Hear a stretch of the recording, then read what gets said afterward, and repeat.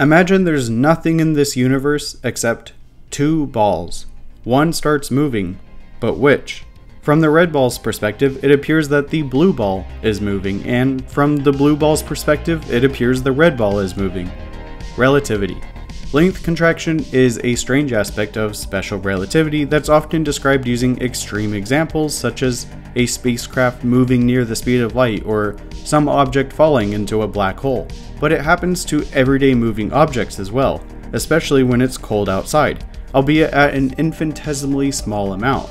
The red ball doesn't just appear to be moving relative to the blue ball's perspective, it also appears to become slightly smaller along the axis it moves. It contracts. Why? Math.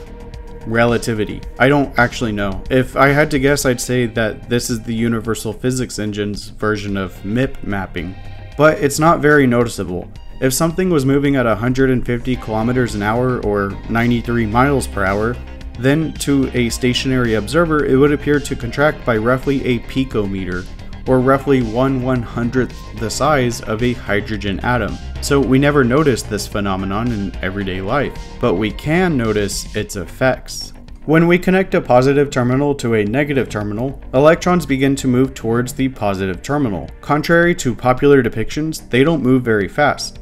In a wire with a diameter of about 1 millimeter, the electron's velocity is about 4.4 millimeters per minute at about 1 amp, and about 22 millimeters per minute at about 10 amps. That's very slow, and why it's typically referred to as electron drift rather than something like electron flow. Because of this movement, even though it is slow, the electron's reference frames are decoupled from those of the protons, and to the protons, the electrons appear to become length contracted by an infinitesimally small amount. Now, if there were just 1 or 2 or 10 billion electrons, this wouldn't matter.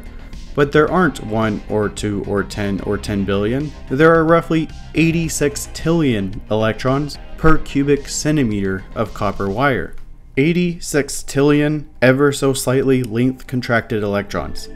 It is enough to cause a slight density imbalance of the electrons in the reference frame of the not moving protons, slightly more negative charge than positive charge. But because like charges repel each other, there is an almost instantaneous correction to this imbalance and the electrons push away from each other, effectively creating more space, and thus restoring the lower energy state, neutral equilibrium. But not all electrons are winners in this density correction. This displacement forces some to the surface of the conductor where they would be repelled out of the conductor if it wasn't for the work function holding them back. This creates the surface charge pattern, a localized buildup of negative charge at the surface of the wire. And since there are more electrons near the negative terminal of the conductor, this negative surface charge pattern is stronger near the negative terminal. A stationary charge very close to the conductor would feel a very slight negative electric field. However, since the positive terminal is depleted of electrons, the net charge of the wire remains neutral. This electric charge from the surface pattern is distributed along a gradient, decreasing in strength the closer it gets to the positive terminal. And then, near the positive terminal, a positive charge can actually be felt from the slight increase in proton density relative to electron density. So the wire is neutral in total, but not at local areas near the surface of the conductor. But this is an electric field, and it is very weak. To be felt, a particle has to be very close to the conductor's surface, and it is not what creates the magnetic field felt by a moving outside observer. However, I made a point of discussing how this surface charge pattern arises because the felt magnetic field arises from the same reference frame decoupling that causes the surface charge pattern to arise. The magnetic field arises from the same relativistic principles felt by an outside observer. If a charged particle outside the conductor begins moving in one direction, let's say in the direction and at the same velocity as the electrons, then from its perspective, it will appear that the electrons are at rest and it is the protons that are moving, and so they become length contracted, and so there are slightly more protons. The density is off, and a slight positive charge is felt. If the outside particle is positively charged, then it will be repelled by the wire.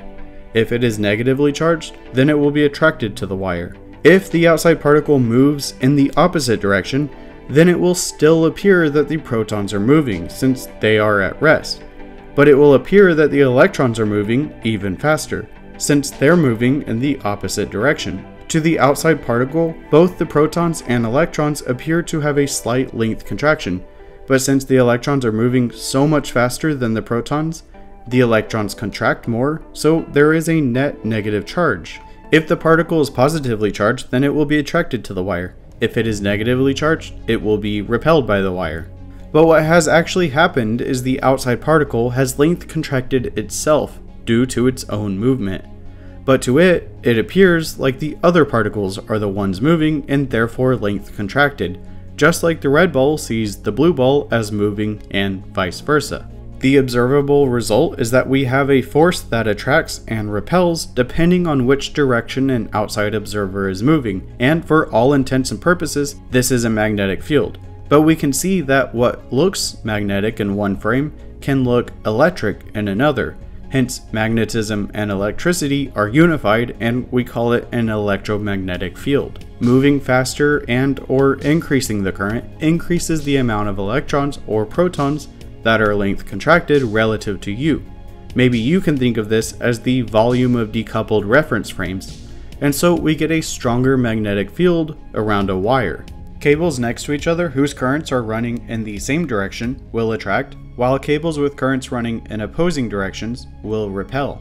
Why? How is this working? Well, from a relativistic standpoint, if the currents are running in the same direction, the electrons in the moving wire see a length contraction from the protons in their own wire and the protons in the other wire, but not from the electrons in the other wire since they are moving at the same speed. So there is nothing countering the perceived increase in protons from the other wire, and thus there is a net positive force felt, and so the negative electrons are attracted, and so they attract. The same and opposite is true for each item in the wire. We can just as much tell the same story for the protons or the electrons in the other wire, but with opposite charges. And the inverse of this is true if the currents run in opposite directions. But this relativistic matrix is a lot to juggle and think about, so we just simplify this happening as a magnetic field. Look, if we take a cable and run a current through it and put a compass next to it, then the needle head will point in a certain direction as the electrons and the magnet align themselves with the field around the cable. If we do this on all sides of the cable, forming a complete circle around the wire, we can trace the direction in which the magnetic field flows, and this is where we get the right-hand rule. Let's look again at cables that attract each other, this time with magnetic field arrows. In the middle, we can see the arrows point in opposite directions. Their magnetic fields interfere and cancel each other out, but on the outside, they persist, and so there is an energy density imbalance, a low energy density area between the cables, and so the cables are attracted. You could almost think of them as falling into an energy density hole together. This hole created by their fields interfering and canceling each other out. Their lowest energy state is when they're together. It takes energy to keep them apart. If, however, the current in the cables runs in the opposite direction to each other, then the vector arrows align, the fields can be thought to amplify each other, and there is a swelling of energy density between these cables that is higher than the energy densities on their outside, and so they are repelled from each other. This is a common schematic shown in textbooks to describe the Lorentz force in terms of energy density changes through interference or amplification. The force exerted by a magnetic field can be said to move from the north to south, positive to negative. A wire with a current running through it is put into this field. Behind the wire, the fields amplify. In front of the wire, the fields interfere. There is an energy density wave behind the wire and trough in front of it, so the wire moves forward, both propelled by the wave and pulled into the trough. This is how the Lorentz force actually works, and it gives us electric motors.